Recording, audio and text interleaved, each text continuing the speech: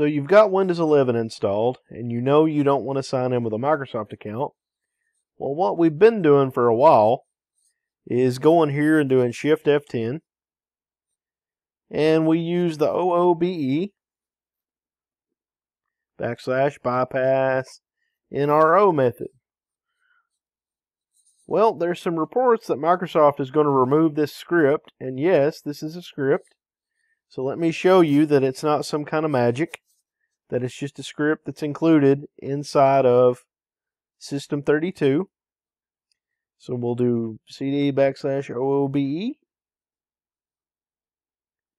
If I do a dir and BypassNRO.cmd, you can see right there is the CMD file, which is an NT version of a batch file. And if I do notepad BypassNRO.cmd, you can see exactly what it's doing. It's basically just using the reg command, which is how we can manipulate the Windows registry using the command line to add a value for BypassNRO set to 1 to the OOBE registry key. So if Microsoft decides to take the script away, we can just make a copy of this and put it on our bootable flash drive and run it from there whenever we get to the point where we're going to have to go into the OOBE, and that would work just fine. I could copy this and run it right in the command line, and then this bottom part basically will just restart the machine, at which point it will get past the OOBE. But I actually found another way, and I'm going to show you that. I don't think my way is better than this way, because that is super simple to do. But I'm going to show you anyway, because I think the more ways we know to get around these things that we don't want to do, the better off we are. Microsoft can take them all away, but it's going to take them some time. So what I'm going to do is go into regedit, and then I'm going to go to HKey local machine, software, Microsoft, Windows, current version, and OOBE. Okay, let's make this a little bigger. And you can see the entire key right there. It's a long one. But if I stretch this out, we can see we have something in here called Launch User OOBE. So I'm just going to double click on that and change it from 1 to 0. Okay, so that's going to stop OOBE from happening. Now you'll see right here we have a default user 0 that has already been created, and if I were to close out of regedit and reboot the machine right now, it's going to log me into this default user 0 without me even having to do anything. So I'm going to turn off that auto login, and then we're going to use the command line to make a user that we want to use with the password we have. So to get to that, I need to get out of this tree here. So instead of going to Windows, we're going to go down to Windows NT. It's the same key, but we go to Windows NT at the end instead of Windows. And then we go to current version inside of there. And then there is a key in there called WinLogon. Okay, there's two things I'm going to change here. One is the auto admin logon. Instead of 1, I'm going to set that to 0. And I'm also going to delete this auto login SID, which corresponds to default user 0. So we'll just set that to empty. And I'm pretty sure that's all I have to do in order to make it so I can log into my new user that we're about to make. So let's go ahead and close this. And we're going to use the net commands to make this new user. Net user trav. That's my username, and then I do a space.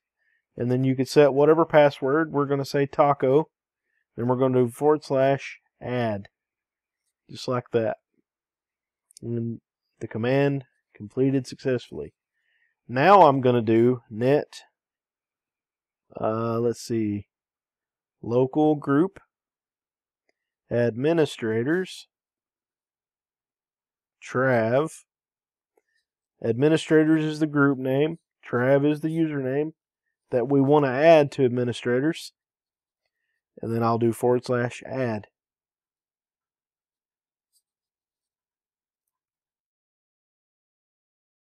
Okay, now I'm just going to do a shutdown -R-T space 0.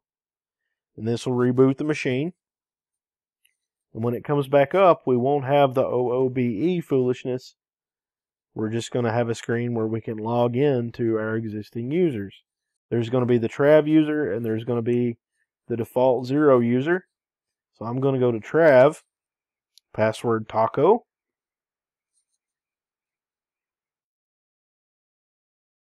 It's going to take a little bit because it'll build all of those profile type things that it would do when it says, please wait a moment. But we don't have to wait for all that now. I'm going to turn off all this telemetry stuff. If you wanted to leave it on, it does not affect anything.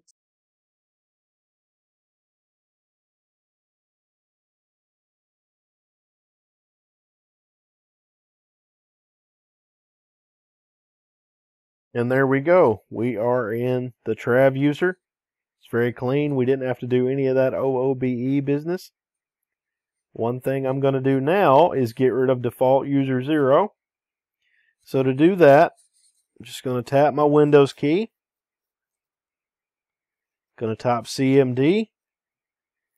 Hold Control Shift and press Enter.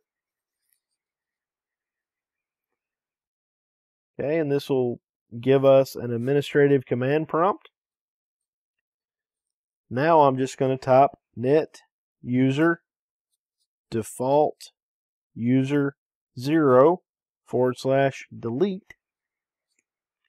Now default user 0 is gone, and we have to delete its directory off of the C drive. So I'm going to do cd /users, and we're going to say rmdir /s default user 0, and it's going to say, are you sure? Because it does a recursive delete of whatever folder we tell it, and I'll say yes, and now default user 0 is gone.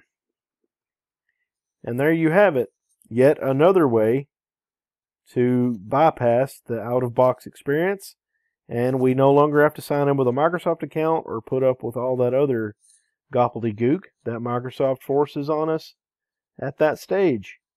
If you thought this was interesting or useful or helpful, I'd appreciate it if you give this video a like, and if you think you would like more content like this, subscribe. Also, in the comments, let me know where you're from if you want to.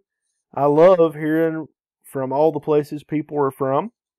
And you guys have a fantastic day, and I'll catch you in the next video.